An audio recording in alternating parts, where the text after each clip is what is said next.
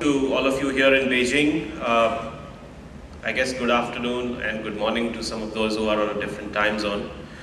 I know that we haven't gotten much sleep last night, several of us who traveled from India, but hopefully this evening session will energize you, and we've kept it short, and we have 2 or 3 very high quality speakers with us who will keep us on our toes. I particularly want to welcome all of you to this edition of the CTO Forum, especially because it is the 10th one. The second one only that I've been associated with, but I know that several of you have been associated with many more of these. So, you know, that the fact that we mentioned that we always measure things in terms of milestones, the fact that this is the 10th year is a big achievement. And so I think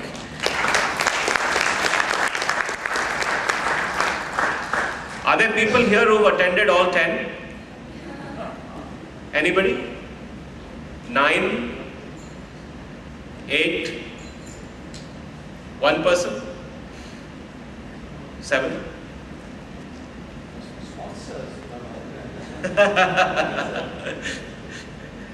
The organizers are not allowed to raise their hand. 6?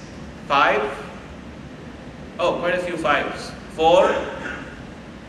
Oh, that's I guess. Who all were here last year?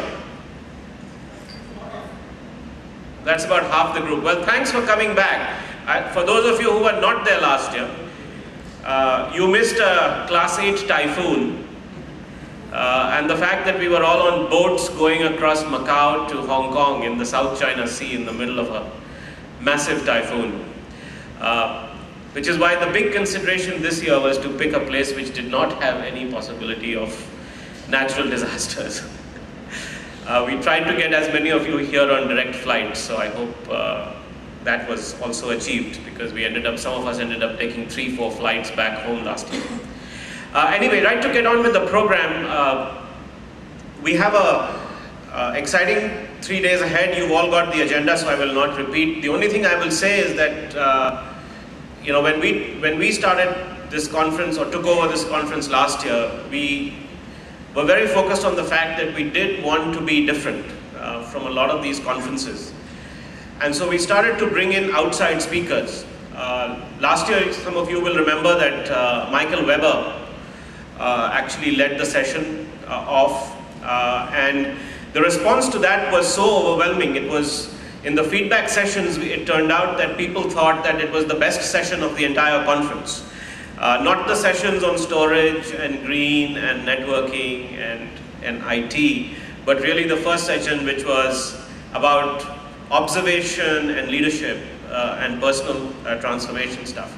So in keeping with that, we've come up this year with an even broader agenda of speakers who will talk to you about things other than enterprise technology. There will be, of course, a lot of enterprise technology. Neil Peterson is here. He will be kicking off in a few minutes. We have Chris Curran, who's here from the US. I'll tell you how we met Chris, and it's relevant to the session that he's going to do tomorrow morning. We have Ashish Rajpal here from iDiscoverI. Ashish is an educationist, but also a leadership coach and trainer, and he has an interesting role over the next 3-4 days. Several of you have signed up to have him be an executive coach to you. And we have Mr. Homi Khusro Khan, who is the former MD of Tata Chemicals and several other companies, who is going to talk about the CIO's role beyond the role of just managing information technology in the company. So we have a rich set of speakers this year. I particularly would also like to welcome what we started last year again as a new thing, which is to invite spouses. I see several of you here. I think this year we've got a slightly larger number, and I'm so happy that you're all here and that you'll hopefully get to spend some time with your spouses here and also get to enjoy the city.